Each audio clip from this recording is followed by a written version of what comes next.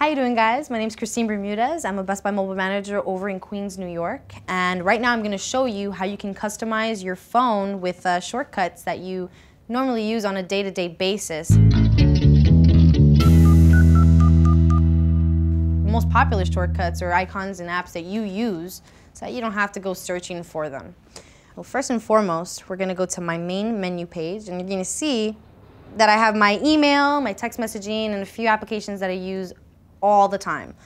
There's one application I don't really use, it's not a necessity in my life right now. It's a calculator. So if I find an icon that I don't want, I can just drag it down to the garbage can and remove it. And there I have an empty space that I can fill with something that's of more value to me, like my stocks icon. So you go to your programs menu, and there you go. You search the application that you want or the program you use. In this case, my stocks. You just drag it and drop it in place, and there it is. Now I don't have to go searching through pages and pages and programs to get to something that I want to get to. But I hassle.